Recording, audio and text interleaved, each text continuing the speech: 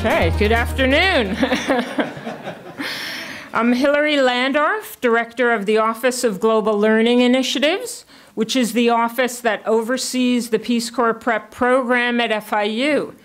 I'm honored to be here and to welcome you all, Provost Furton, Peace Corps Director Carrie Hessler-Radelet, FIU administrators, faculty, students, alumni, FIU and Peace Corps staff, community members, returned Peace Corps volunteers. Welcome to the official launch of the Peace Corps Prep program at FIU.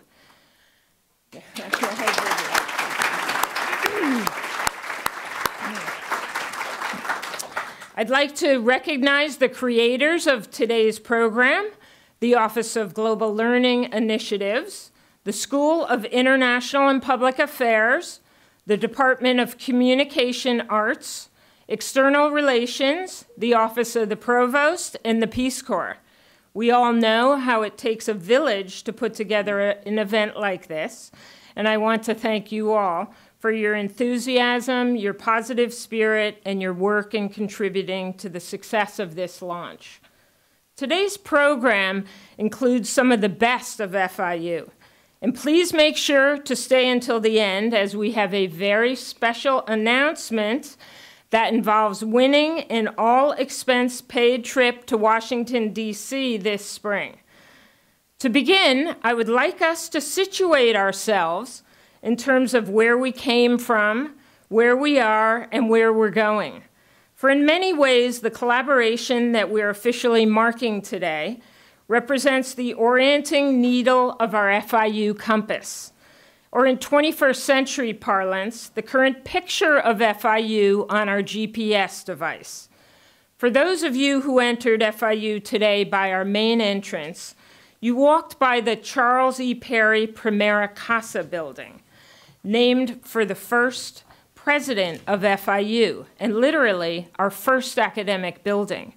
On the side of the steps of this building is a plaque engraved with our three founding goals. 1, education of our students. 2, service to our community. And 3, greater international understanding. Our first president was a true visionary, passionate and determined to help realize a unique institution of public higher education in South Florida. It was his personal mission to ensure that all students who graduated from FIU would be prepared to respond and contribute to the needs of the community and take action in solving the world's most pressing problems. When FIU first opened its doors to students in 1972, President Perry gave a speech to the Board of Regents in which he said that every FIU job applicant was to be asked to commit their hearts, their heads, and their hands to a truly participatory educational process, to treat every student with equal respect, and to embrace the community and the world as sites for learning. Throughout our almost 50 years of existence, our FIU has been consistent in designing and successfully implementing programs that meet its three founding goals. We now have over 54,000 students pursuing one of our over 180 degree programs and collaborating with their professors on research ranging from developing groundbreaking treatment for kids with ADHD to serving family health needs in communities throughout Miami-Dade County, to mitigating the damage of the next hurricane, to searching for one of the lost tribes of Israel in Papua New Guinea. And now, under the auspices of global learning, we have Peace Corps Prep at FIU, the perfect embodiment of our founding goals, our present and our future. FIU is proud to be a collaborator in preparing students for such a dynamic and vibrant arm of government service whose mission mirrors our own. To be clear, although people of all ages serve in the Peace Corps, it is often a young person's first on-the-ground experience in international relations, international service, and international diplomacy.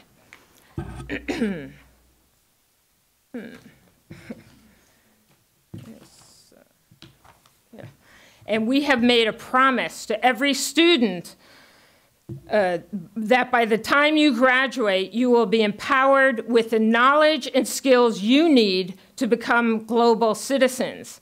In fact, you will now have the opportunity to meet 3 such students, exemplary global citizens in their action and their aspirations. Gareth Pearson, Kay-Ann Linton, and Meji Pierre-Louis will now each regale us with their own global experiences while at FIU.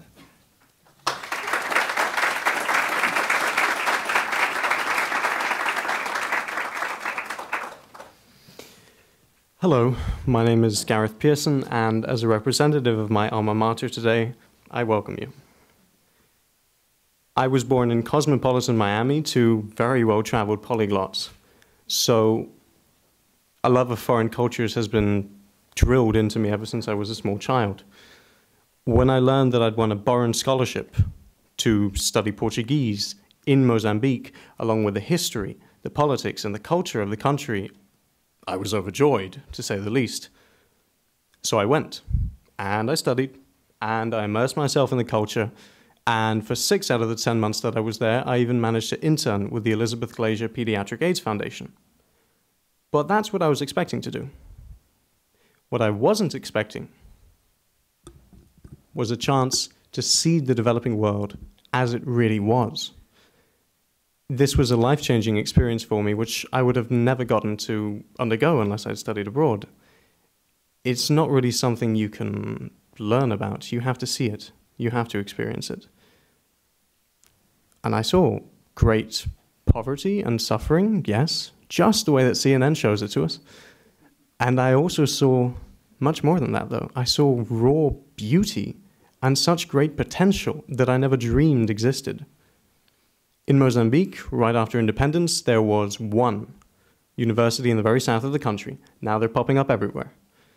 The healthcare system that I worked with while I was an intern there was far from perfect, but it strove to be omnipresent and accessible to as many of the citizens of the country as possible in most reasonably populated areas.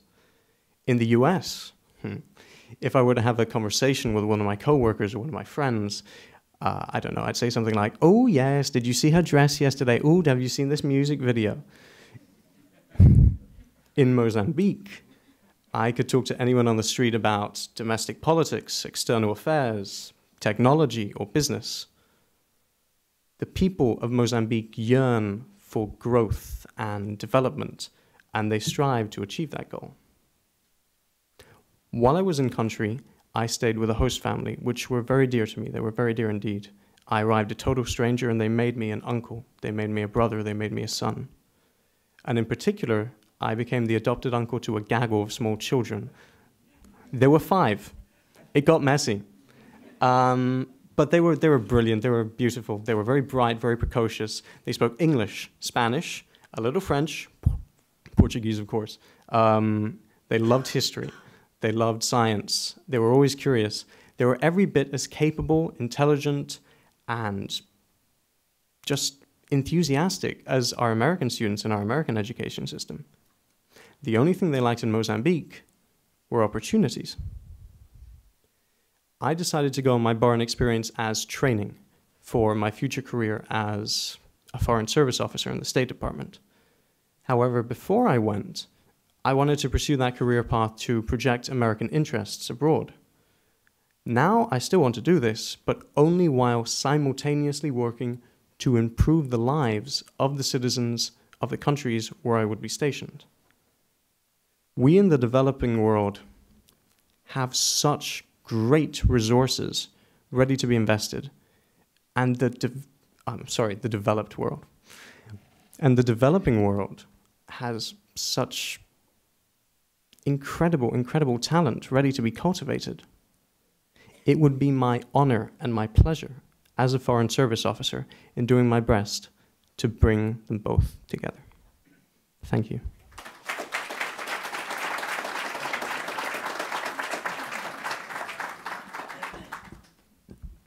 Hello, My name is Kay Ann Linton, and this is a story about how studying Chinese changed my life. In 2009, I graduated from Cornell University with a degree in English and a dream of becoming a novelist. And then I became a bum. I spent 2 years confused, aimless, and jobless until I decided teaching English was my only option. I enrolled in FIU's undergraduate education program, and on a whim, I also enrolled in a Chinese class.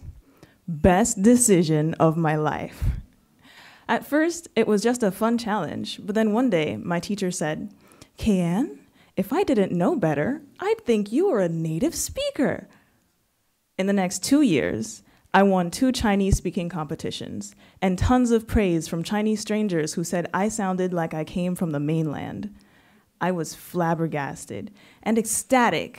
I'd finally found my niche. Best decision number 2, study abroad. This was another whim. Some classmates were talking about going to China, and I said, count me in. Living in China transformed me. Communicating with people in a foreign language was like having a superpower. My confidence exploded. One day it just clicked. I am going to teach Chinese. That was 2 summers ago. This past summer, I was in China again on a US Department of State critical language scholarship. And now that I'm back in the US, I tutor other students of Chinese. And I plan on getting a master's in teaching Chinese so that I can help spread the language around the US.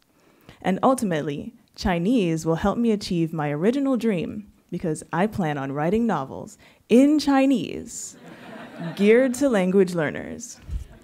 It's funny how everything comes together when you're on the right track. Now, thanks to Chinese, I can have my dream and a career too. 谢谢大家.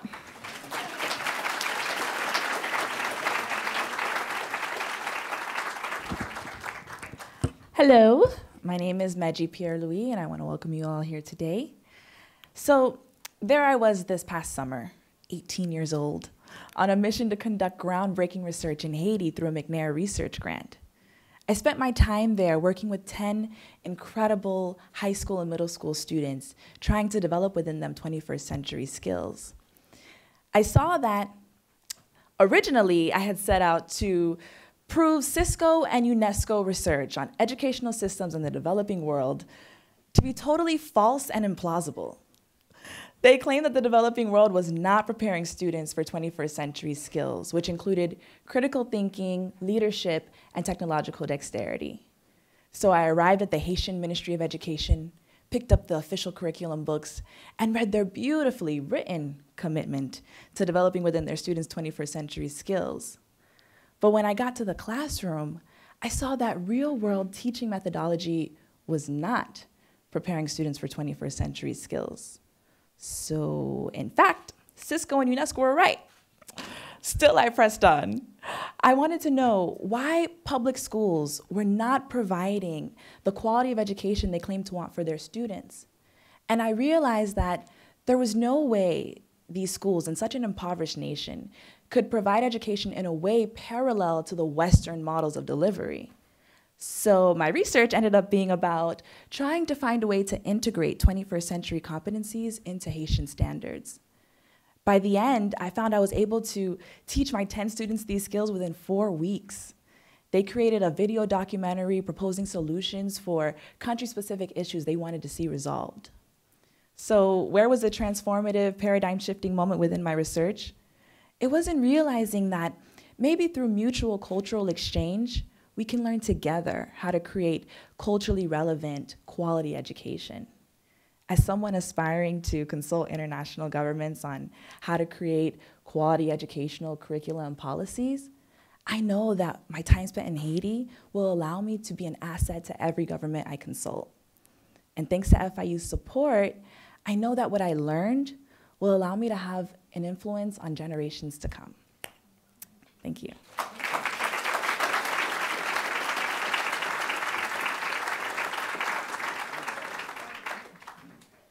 That was fabulous. Thank you, Gareth, Kay-Ann, and Meji. I'm sure that global problem solving and success will be integral words in your future careers. It is now my great pleasure to introduce our next speaker, Provost Kenneth G. Furton. There are many paths to global problem solving, and Provost Furton is an exemplar of one of them. Most people who become global problem solvers start by considering a worldwide problem and figuring out how to solve it. Another way is to focus on a problem that is in your neighborhood, solve it, and then apply your findings and solutions globally. This is the path that our provost has taken. When Provost Furton came to FIU in 1988, he became interested in working with dogs that are used for investigations of arson. His initial plan was to develop an artificial nose that could do what dogs do with their incredible sense of smell. But very quickly, Provost Furton realized that the dog's nose is so sophisticated that there was no way an artificial substitute could be developed. So he continued his lab research to study the odors that dogs were responding to, not just from arson, but from drugs, explosives, money, and cadavers. This research was his international ticket. Our provost is now a world-renowned forensic scientist in this field and has served as an expert witness in dozens of high-profile international, federal, and state trials involving the use of dogs as scent detectors. He also has over 700 authored publications and invited talks, both here and abroad, has garnered over $300 million in research awards during his tenure as the Dean of the College of Arts and Sciences, is the founder and director emeritus of the International Forensic Research Institute, and most recently has been invited to speak at the Royal Society of Chemistry in London on the paradigm shift for forensic science in the United Kingdom. It is my honor to call to the stage the Provost of FIU, Kenneth G. Furton.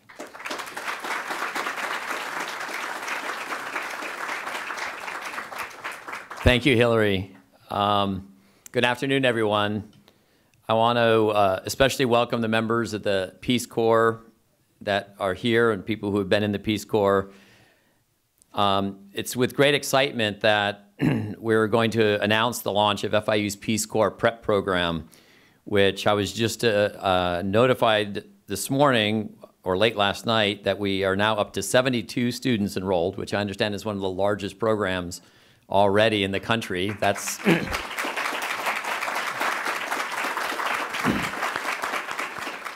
that's fantastic. And as you'll hear, this program offers enhanced academic and of course, service-based courses to prepare our FIU students to enter into the Peace Corps and for other positions in international development.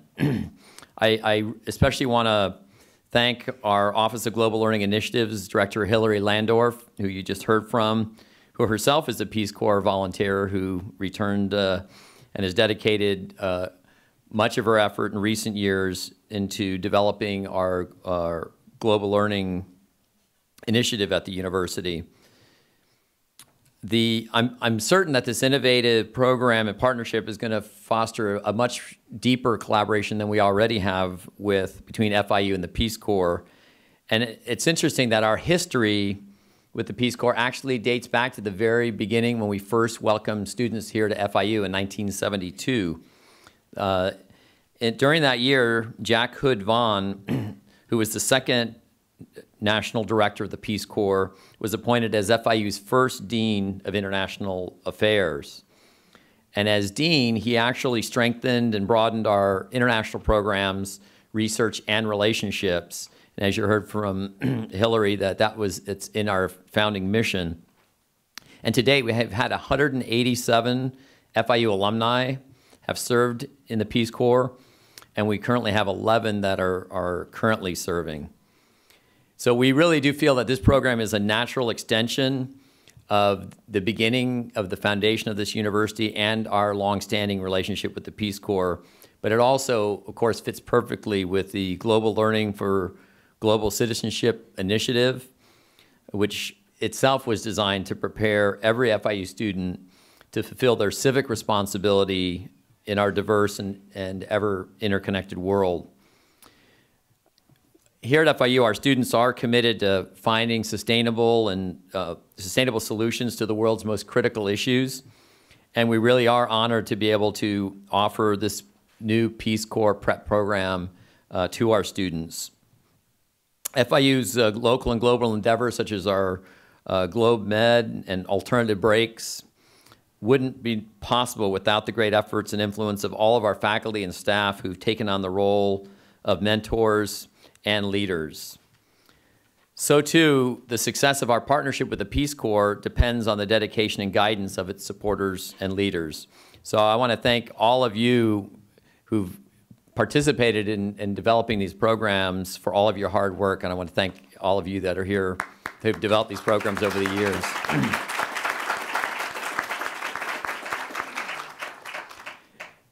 And on behalf of FIU and the School of International and Public Affairs, we are here delighted to host Director Carrie Hessler-Radelet as the Ruth K and Shepard Broad Distinguished Lecturer this afternoon.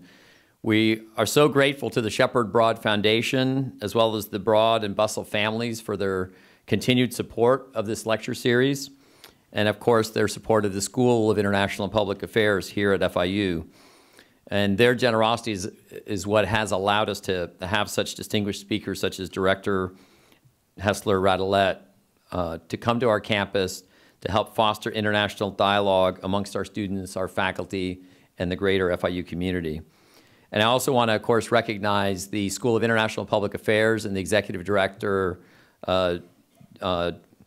John Stack, as well as the Dean Mike Heithaus, who's here, which houses the School of International and Public Affairs, for their the $1,000 contribution towards the special program that you'll hear the announcement about at the end of this program.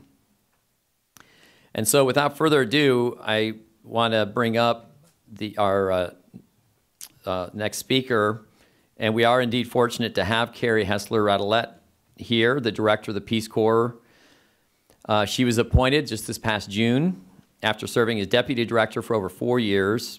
She is also a returned Peace Corps volunteer. She has more than 20 years experience in public health, focusing on HIV, AIDS, and maternal and child health. And as director, she's committed to improving the success and efficiency of the organization and has been instrumental in initiating the new Office of Global Health and HIV in the Global Health Service Partnership. Her dedication to the Peace Corps and to global concerns is really an inspiration to us all. So please join me in welcoming Director Carrie Hessler-Radelet.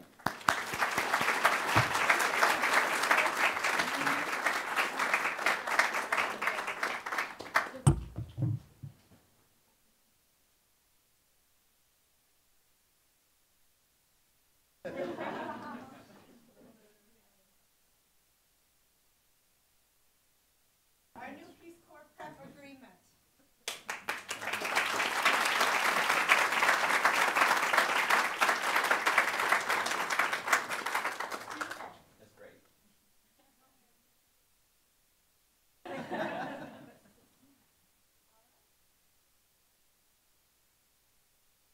How's everyone doing today? Great.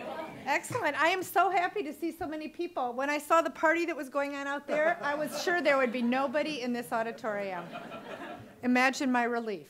I want to start, because this is how it is in the program, with recognizing someone who's very special to the Peace Corps. And that is Dr. Krish Jayachandran, the Professor of Earth and the Environment. So I'd like him to come on up. Let's give him a hand.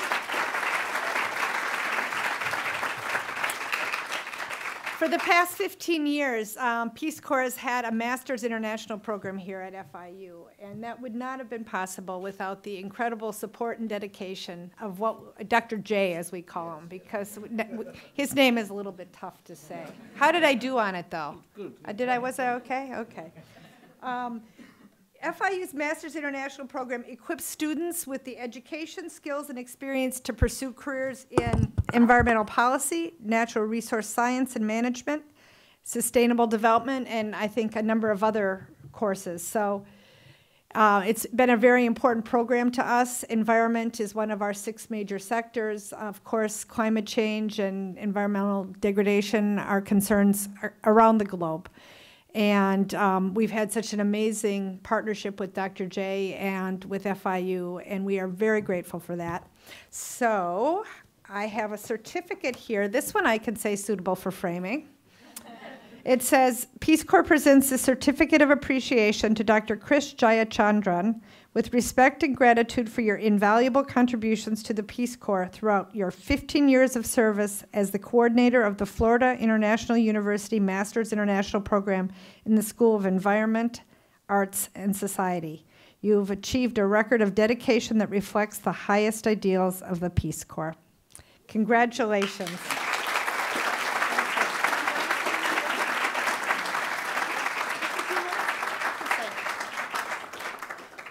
Oh, thank you very much.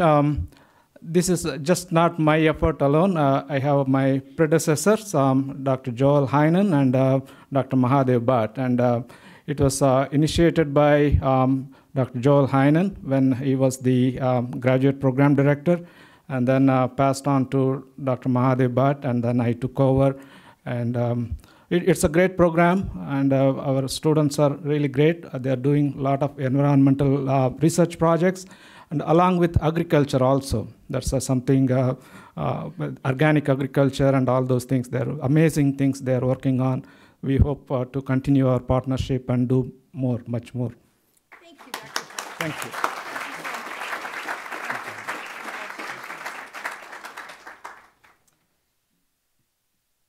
Well, let me just say how delighted I am to be here on the special occasion of launching the Peace Corps Prep program. Now, we currently have just about 25 universities across the country that have the Peace Corps Prep. It's a new program for us. And to know that you have 72 students already is quite amazing. How exciting. I know that some of them are here. Can I ask you to stand if you're a Peace Corps Prep? Well done.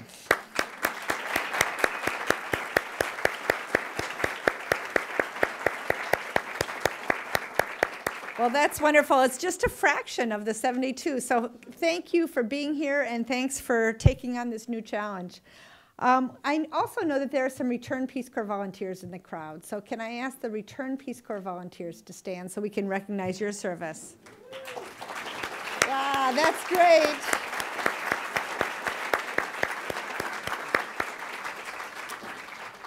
So I was last here at FIU in February and met with your faculty, Dr. J, and a number of other people, Hillary, and I promised that I would be back with Peace Corps Prep. So I'm really delighted to have been able to make good on that promise. It's really a thrill. FIU is a perfect university partner for us. I mean, any university that has international in its name is a good university for the Peace Corps. But not only that, you have high-quality academics, you've got a real commitment to service, you have a global approach. You're a perfect university for us, and so I am really just so thrilled to be here. I want to recognize just a few people who have been particularly helpful to us as we have gotten this program off the ground. I want to thank Eric Feldman, who's the coordinator of the FIU Office of Global Learning Initiatives, for his leadership and passionate support. Stand up. There he is. And then you've already met Dr. Hillary Landorf, who serves as the coordinator of Peace Corps Prep program here at FIU. So we're very grateful to Hillary. So, and you heard that she started her international career as a Peace Corps volunteer in northern Morocco. So let's see. I just want to thank all of you for the important step in starting the Peace Corps Prep, especially those of you who are doing this for the very first time. It's hard to be the first ones. So you have demonstrated courage, and we're very grateful to you. And I hope that in a few years I'll be out visiting Peace Corps countries, which I do often, and I'll be meeting all of you. And if I do, please remind me that I was here and you were here, okay? Florida International University, as I said earlier, is one of nearly 25 universities that have the Peace Corps Prep program. The program helps students gain skills and experience for careers in international development, whether they do that through the Peace Corps or through any other number of different programs. We heard from some of your students that they have that they may have different careers in public service or in the foreign service. Peace Corps Prep is good for any service that is focused on international development. The Peace Corps provides partner universities like FIU with core learning objectives, including foreign language studies and community service, and then each university creates its own program of academic study and extracurricular activity. So the prep programs will actually vary from country or from university to university depending on your own skills and interests. So each one is unique, and that's very special. Students will have the opportunity to build on their international experiences through Peace Corps Prep coursework and projects. Graduates of Peace Corps Prep will receive a certificate from the Peace Corps and a competitive edge when it comes to applying for Peace Corps service, as well as acquiring the skills and experience that they need to make them competitive applicants for other positions, other jobs in international development. So it's really just a great program for anyone who's interested in international development.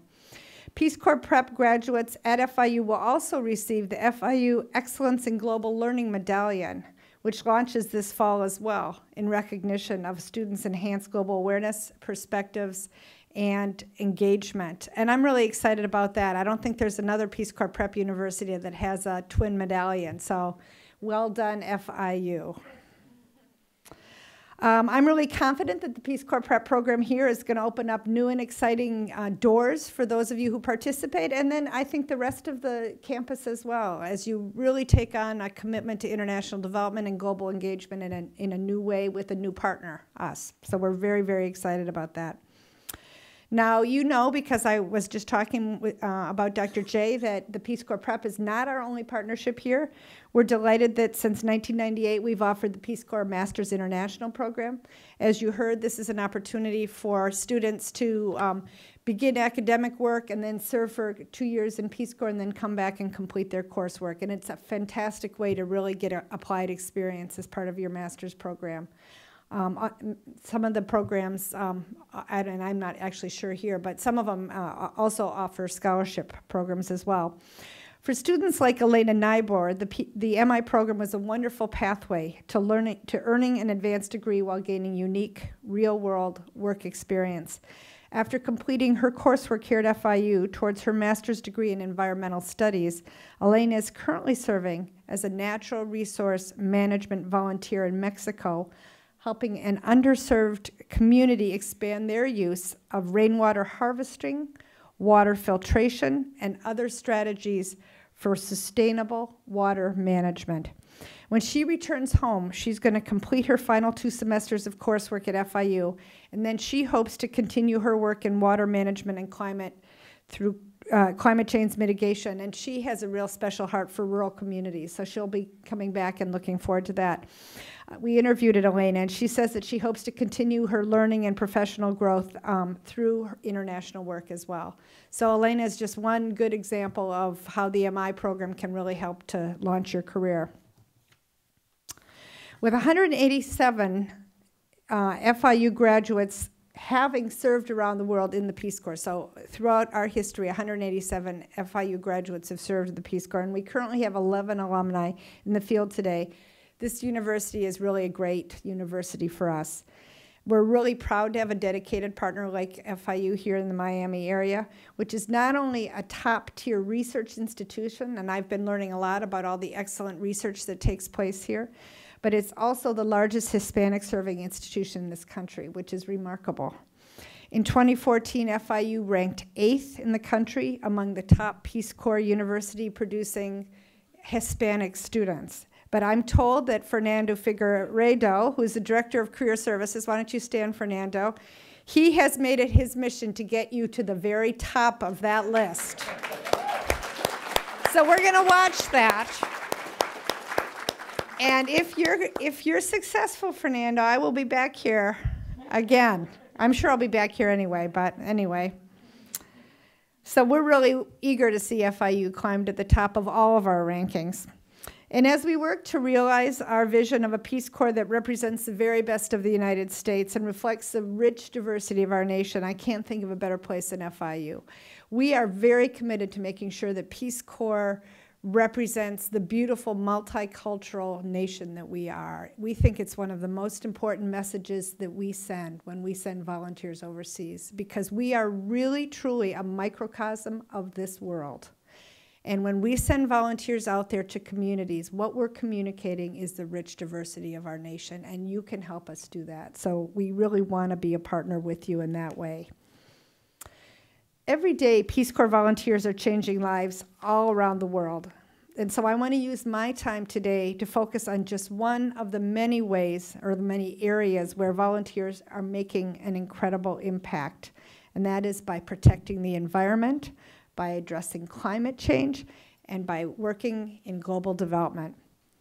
As we speak, Peace Corps volunteers are using GPS technology to help cashew farmers in Ghana measure crop production and calculate the amount of pesticides that they need, or fertilizers they need, safe pesticides, I might say. Planting thousands of red mangrove seedlings to help reforestation efforts in Senegal, working with communities in Albania to create green spaces, helping communities in Peru implement recycling projects while creating new sources of income, bringing clean, safe drinking water to communities and schools in Zambia, and helping communities implement strategies for sustainable development of coastal areas in the Philippines. About 17% of our Peace Corps volunteers focus specifically on the environment and agriculture projects, although many, many more of our volunteers incorporate environment and agriculture into their work as either secondary projects or just, in their education programs. At the request of our host countries, modern-day volunteers lead grassroots efforts to protect and preserve the environment in some of the world's most vulnerable areas, communities that are susceptible to risks of climate change, as well as other environmental threats, such as water scarcity, destruction of coral reefs, pollution, and natural disaster. Volunteers strengthen communities' understanding of environmental issues and empower partners to develop their own programs to protect and preserve the local environment. Peace Corps volunteers don't just go the difference, they stay.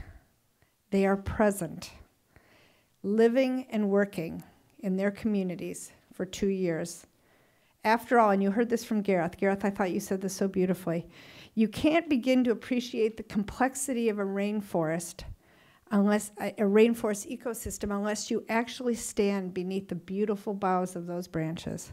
You can't truly understand the vulnerability of our reefs until you immerse yourself in a coastal ecosystem. You can't fully comprehend the consequences of urban pollution on rivers and streams until you sink your boots into the contaminated creek beds and smell the fumes wafting from toxic runoff. You can't really begin to understand the challenge of protecting our most vital natural resources and helping people in some of our poorest communities sustain life until you step into their shoes and see the world through their eyes. I think about what a volunteer named Brittany Duffy wrote about an eye-opening experience that she had as a Peace Corps volunteer. Brittany received her undergraduate degree from FIU and is now serving in Nicaragua as a food security and sustainable agriculture volunteer while completing credits towards her master's degree in environmental science at FIU through its MI program. In her coursework, Brittany said she would study the efficacy of reforestation promotional practices and wonder to herself, why wouldn't they just plant more trees? It wasn't until she arrived in Nicaragua and immersed herself in her community, a community that she describes as having 650 people and 40 million chickens. That's a little frightening to think about. that she began to really understand the challenges of reforestation and sustainable agricultural development from the point of view of the people actually tilling the soil and working the land. Peace Corps volunteers bear witness to poverty, to hunger, and malnutrition in the developing world as few outside those communities ever get to see, experience, or understand.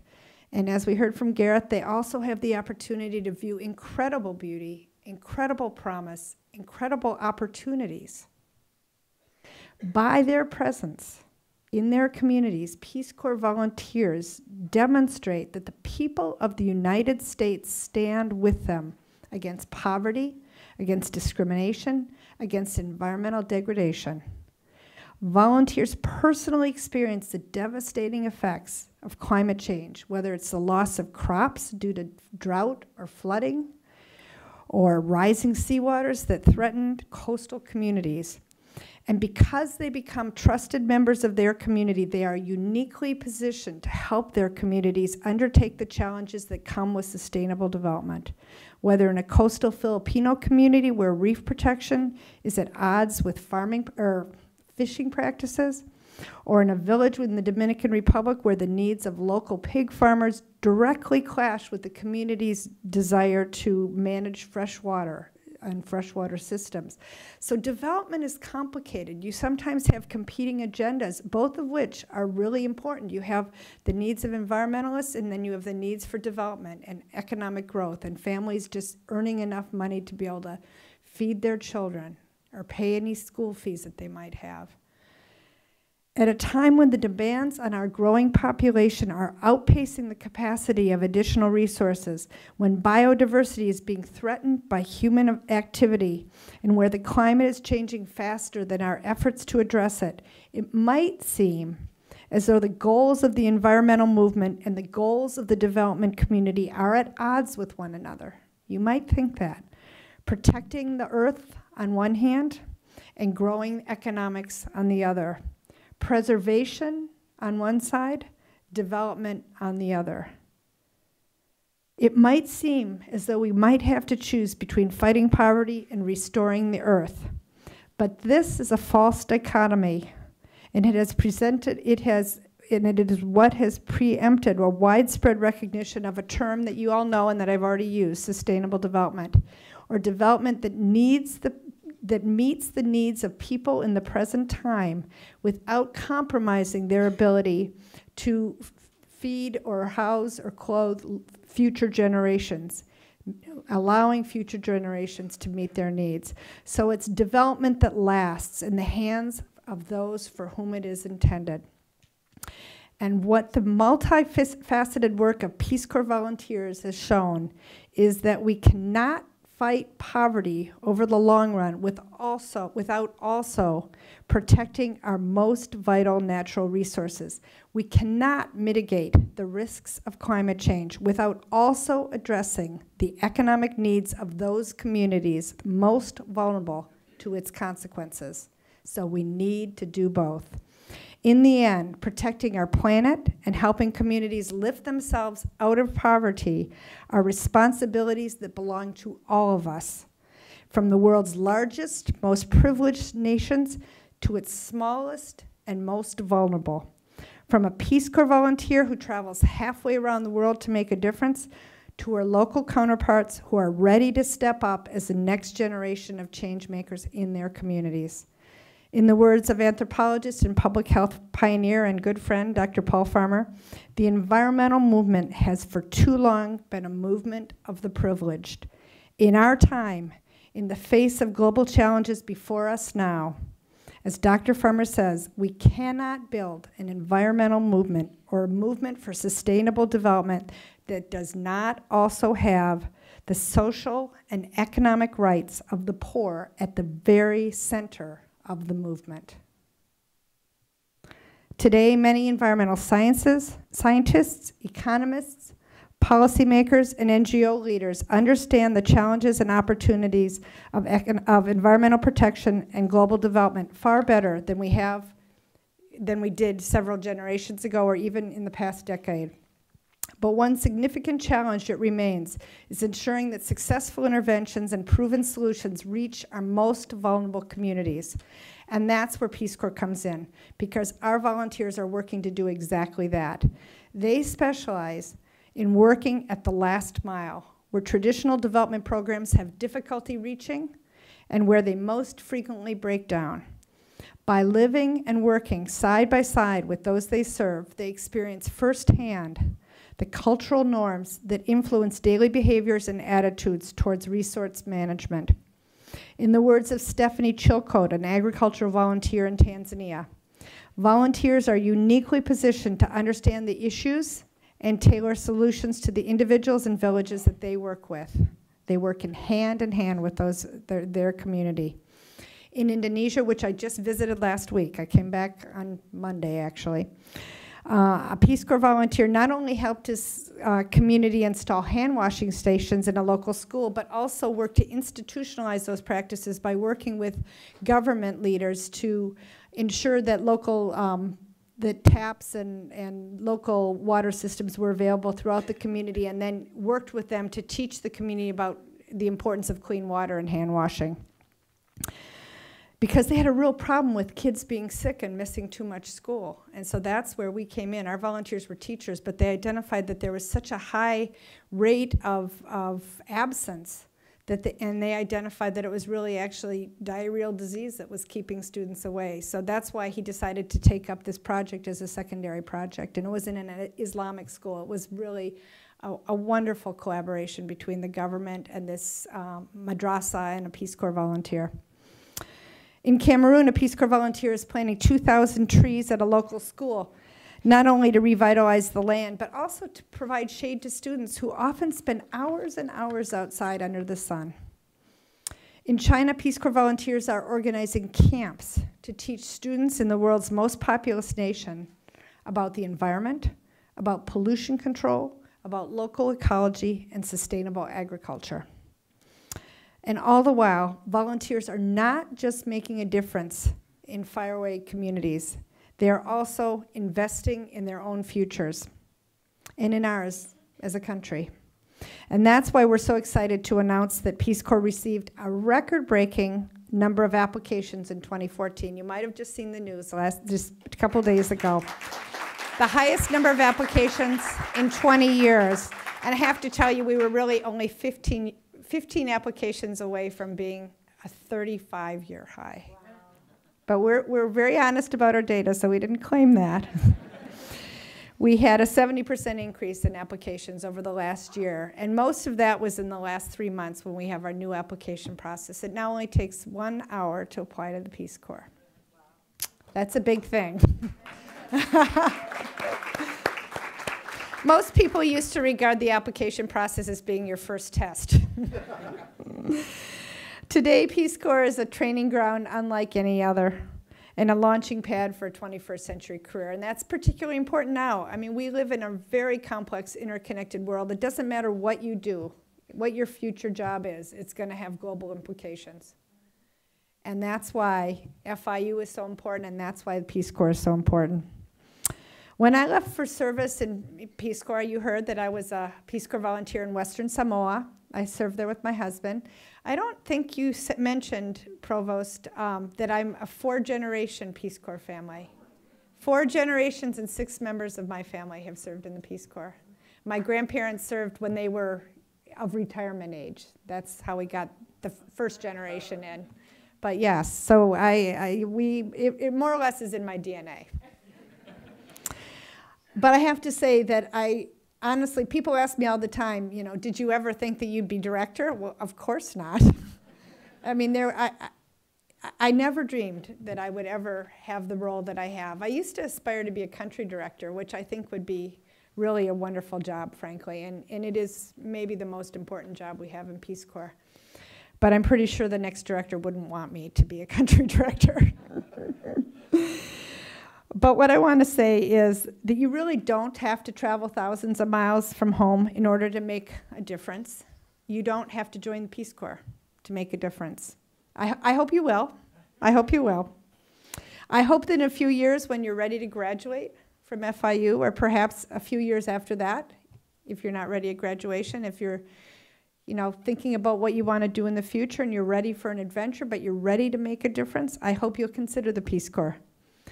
Not just for the sake of the communities where the need is great, not just for the sake of our planet's future, which depends very much on your generation rising to the challenge as well as ours, but the future is in your hands. But I hope you'll consider choosing Peace Corps because it will challenge you, it will teach you, it will open your eyes in ways that are impossible to predict. It will open doors of opportunity that might be impossible to imagine now. It will inspire you to believe, even in the face of some of the steepest challenges that you will ever encounter.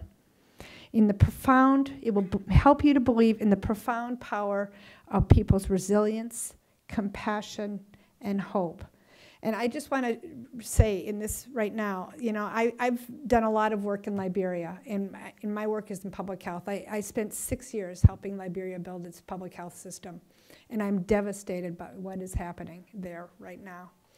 One summer, I took my son there, and he was 16, and he spent the summer working with a small organization called Right to Play, which is an organization that uses sports to teach team building and life skills and things like that. And they're a partner in some countries with the Peace Corps. But he went and worked in West Point, which if you read the news recently, you may know that West Point is the largest slum area in Monrovia, the capital, and was the area where there were some extensive riots after the Ebola crisis. It's a very densely populated area and really, really poor. It's right on the edge of a river, and when the sea rises, it comes into the houses. So they're living in about this much water. And he came home, and what he said was this. He said, "Mom, I have never seen so much poverty. But what I have learned at being in West Point is that the people are amazing, that they are optimistic, they are full of life and full of love. And the most important thing I learned is that the things that bring us together as people are so much greater than the things that divide us. And you don't have to have money to be happy." He said, "I saw happiness there in those huts because there are people who are full of love for their family, and they're full of love for their community, and they are working hard to make their community a better place." I thought that was pretty amazing for a 16-year-old kid. But that is what you discover as a Peace Corps volunteer. You might think that what you're doing is confronting poverty, but what you're really doing is confronting human possibility and hope and optimism. You will meet some of the finest human beings that you will ever know on the face of this earth. They may not be literate. They may never have traveled beyond 15 miles of their home. But they are people of incredible courage and incredible joy and have so much to offer us. And what I would say, and there are a lot of returned Peace Corps volunteers in this room, and you can ask them yourself, but nearly every single one of us would say that we got more than we gave, because the love and the support and the encouragement of our communities was so much greater than what we were able to impart. And that is the mystery of Peace Corps. Because while we're able to demonstrate impact, and we do have impact, and I hear stories every single day, really. I mean, I don't take a cab across Washington, D.C. where I don't meet a cab driver who says, "I knew a Peace Corps volunteer who helped me to learn English, and because of that I qualified for university, and now my daughter is a doctor here in this country." Happens to me every day. But I think what maybe the most profound impact on Peace Corps is what it does for us. It shows us the world is a very small place, that we really have so much to share with each other and with the world, that what unites us is so much greater than what divides us. It's a special privilege to be here in this university that is committed to making this world a better place, that is dedicated to forging international bonds that last, that is absolutely committed to building peace in this world, which is perhaps the most important thing any of us can do. Thank you so much for the opportunity to speak tonight. And Steve, do you want to come up? I think we're going to do some questions and answers. I'm happy to take any questions. This is Steve Hunsaker, who's head of our South Florida office. I also want to say, Steve, did I already say this? Steve won Recruiter of the Year for Peace Corps. Awesome. Okay, so hi, everyone. We asked a few people, or we gave everyone the opportunity to submit a few questions in advance with the promise that they would get to ask the questions first. So we're going to have two people who hopefully are in the room stand up and ask their questions, then we'll open it up for a couple more questions after that from anyone. So the first one is a student here at FIU, but he is Simmons Lane. Yeah, okay. Hi. How do you make sure Peace Corps volunteers have the environmental knowledge necessary to help communities make sustainable choices?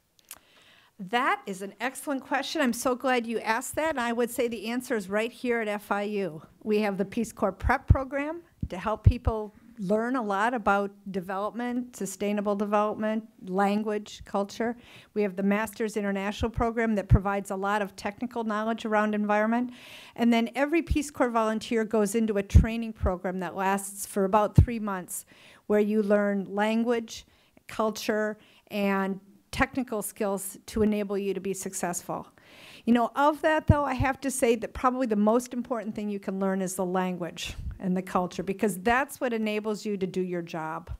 And in the beginning, what our volunteers do is they go and they do this participatory action for community assessment. It's a community assessment process that you do in collaboration with your communities. So it ensures that what you're doing is really what the community wants. And through that process, volunteers are able to understand the situation, not only in their country, not only understand sort of the technical work of environmental protection and what have you, but really begin to understand the implications for their community there. And every community is different, and the needs are different. So I would say, frankly, the most important thing is being able to communicate and being able to listen and to build bonds, frankly. Thank you. Great question. The next one, Catherine Wadley. You spoke very eloquently about the dichotomy between development. My question, and you'll be thinking about that, how do you make sure that it's your community needs itself? So how do you teach people or use in that value that is treating them still make those? That's an excellent question. Let me just start by saying that Peace Corps is in any given country at the invitation of the nation, of the president, really. They write me a letter and say, we want to have a Peace Corps program in our country. And we agree with the government on the technical area of the program. And we have 6 sectors. Let me just tell you what they are. So they're environment and agriculture, education and health, youth development, and community economic development. So we agree on a program that the government has said is a priority. So, but your question is, how do you make sure that this is what the community wants? So we send volunteers who are trained in a general area. As I mentioned, the first thing that they do is this PACA, this community assessment. But the other thing that we really encourage them to do, and also I should say that our training is community-based, so our volunteers move immediately into the community for their training in small groups. So all aspects of their preparation are community-oriented. But we really encourage our volunteers when they get there to spend the first 3 months, 4 months, 5 months just getting to know their community, spending time talking to local leaders, identifying who are the change makers in their community of any age. You know, you may have the mayor or you may have the traditional chief, but you may have young people who are particularly effective at rallying their peers. And we work a lot with young people. About 78% of our volunteers, of our beneficiaries are in fact young people under the age of 30. So we really teach them to identify who are the local indigenous leaders, get to know them, get to understand the concerns of the community, help, you know, ask them what are the obstacles to development and what are your solutions. And then from there, they take what they come with, their technical skills, and they craft a program that helps meet the needs of the community. Now, if we have time at the end, I will give you a very good example of that, but I don't, it's a story that takes about 10 minutes, and I want to make sure that we'll see how many questions I have, and if I have time, I'll tell you a really great story that demonstrates that has, anyway. Maybe I should just tell the story. Should I just tell the story? All right, I'll just tell the story. Sorry, Steve, sit down.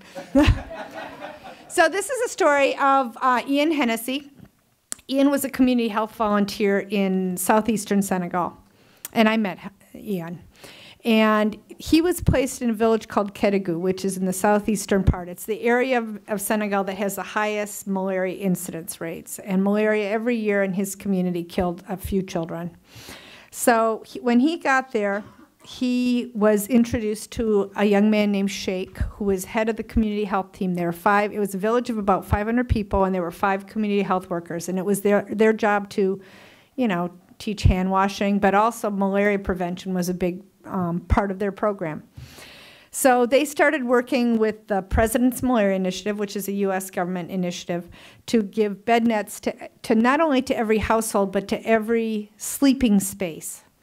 And so they did this very careful census of every sleeping space, and they passed out bed nets and felt very happy about that, and were sure that that was going to result in lower malaria incidence rates. That was best practice. So Sheikh was his best friend. Sheikh lived in the house right next door to him, and he would spend almost every evening with Sheikh and his family, and in particular, he loved to play with Sheikh's 4-year-old niece, whose name was Jenaba. Jenaba was really the apple of their eye. After Ian had been there for about 6 months, one day Jenaba came down with a fever. 3 days later, she died of cerebral malaria. No one could believe that the niece of the head of the community health team, who slept under a bed net, had died of malaria. How did that happen? Well, they actually knew why it happened, and this is kind of what I'm talking about. The community knew that there is a latent reservoir of malaria that exists asymptomatically, so people don't demonstrate symptoms.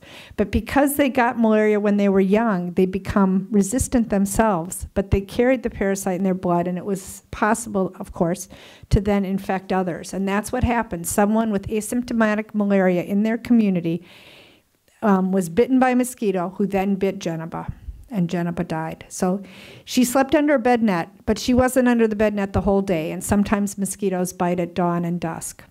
So Sheikh and Ian put their heads together, and they said, what can we do about about this latent malaria problem? And they came up with this idea. They said, why can't we go to every household where someone has malaria, test them for malaria, and if they have malaria, test everyone around them to see if there are other people who are asymptomatic but who carry the parasite. That had never been done before. And so they went to the National Malaria Control Program. What Ian brought was connections, right? As a Peace Corps volunteer, he could talk to his country director. They got a meeting with the head of the National Malaria Control Program, who really liked this idea of what we now call proactive case detection and treatment. We then went to the CDC. He went to the CDC with Sheikh to see if they would be willing to do the monitoring and evaluation necessary to determine whether or not this was an effective intervention. And so the National Malaria Control Program thought, well, this is interesting. Let's just try this one village. We'll try it for one rainy season.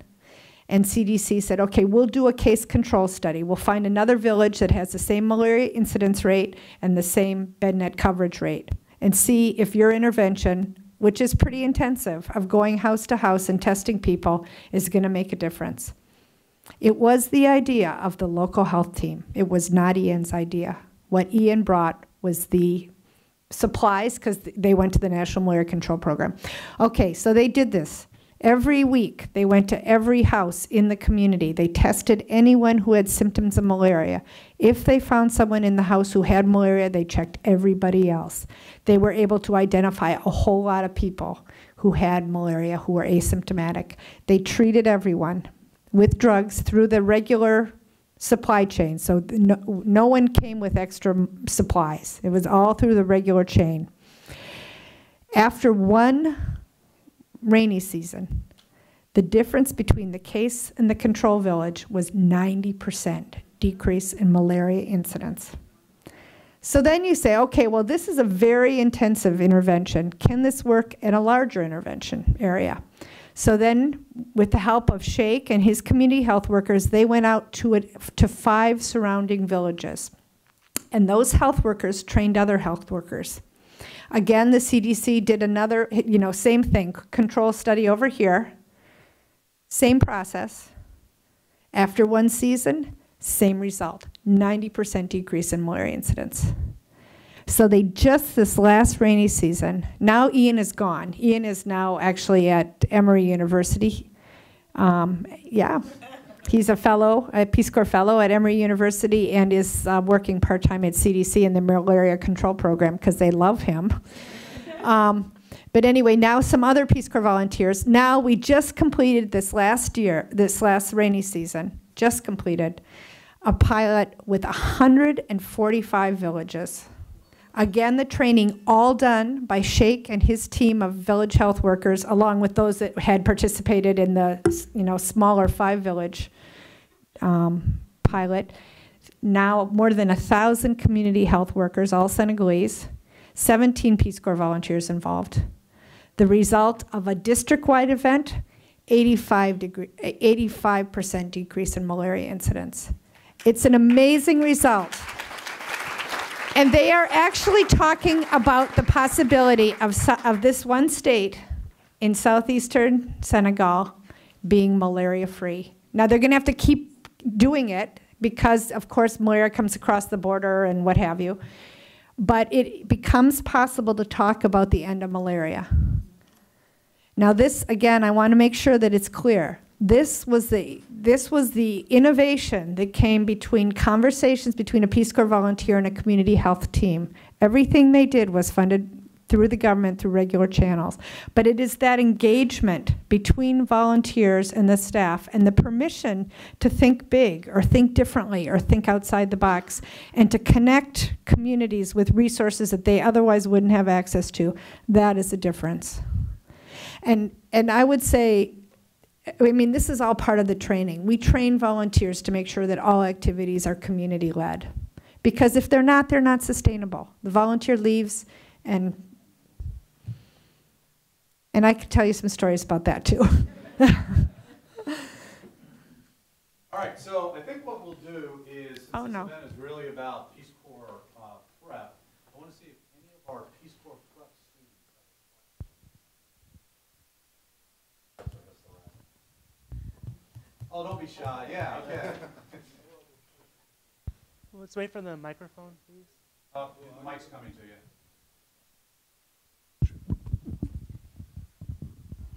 I said it's more of a personal question. Are you willing to answer?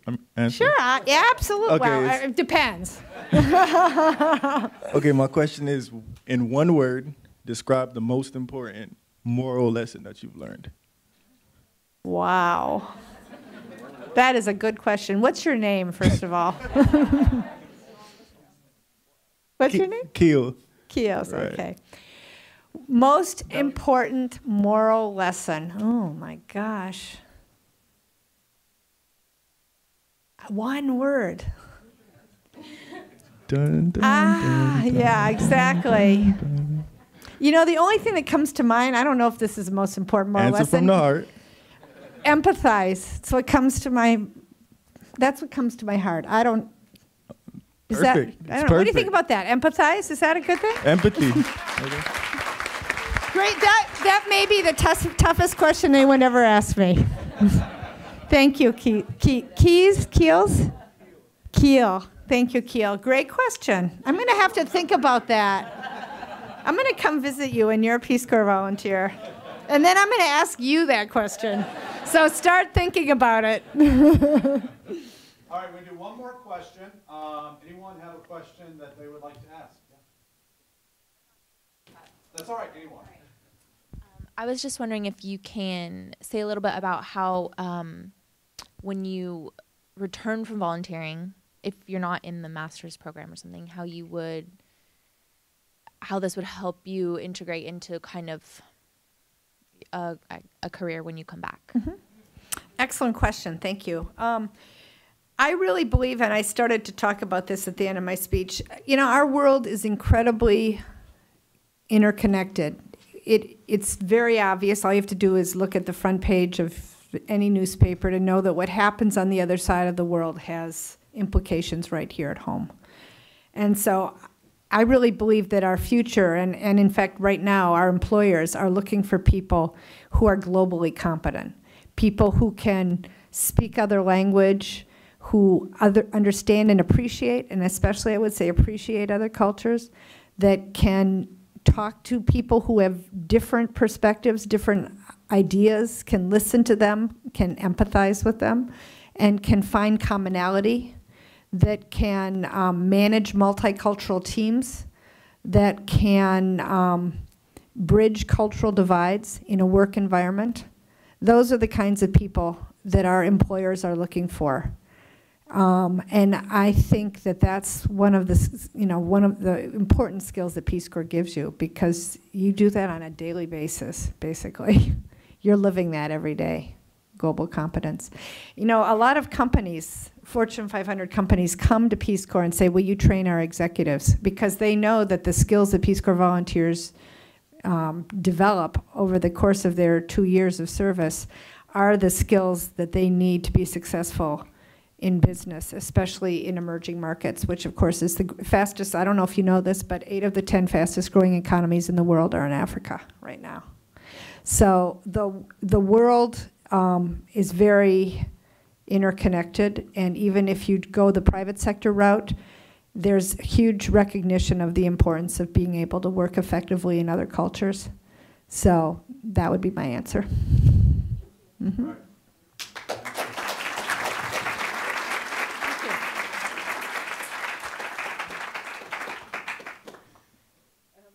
I just have to say, as a follow-on to that, that it's really employers and students who prompted us to apply for a Peace Corps Prep program, because it's the employers in Miami and our students in Miami who want this. So thank you, Director Hessler-Radelet, for such a stimulating talk, and thanks to all of you for such engaging questions. It's time now to let you in on our exciting announcement. To celebrate the launch of our Peace Corps Prep program, we're having a competition open to all undergraduates at FIU. This contest asks you to think deeply about your own international or intercultural experiences. What's more, it challenges you to inspire others by sharing your experience via artistic or informational media. A panel of 5 global learning experts will select 2 winners who will each receive an all-expense-paid trip to Washington, D.C. this spring to meet with key people at the Peace Corps headquarters and in other government agencies. Details are on our website, goglobal.fiu.edu, as well as at the resource tables in the back of the room. So please compete in this contest. In closing, I have 2 announcements. First, for the Peace Corps Prep students, I'd like to invite these students to the stage in just a minute, as the Peace Corps director has graciously agreed to have her photo taken with you. And then finally, I want to thank everyone for your participation today, and to urge all of you to become involved in your community, for it is global, and all of us are all potential global problem solvers. So thank you.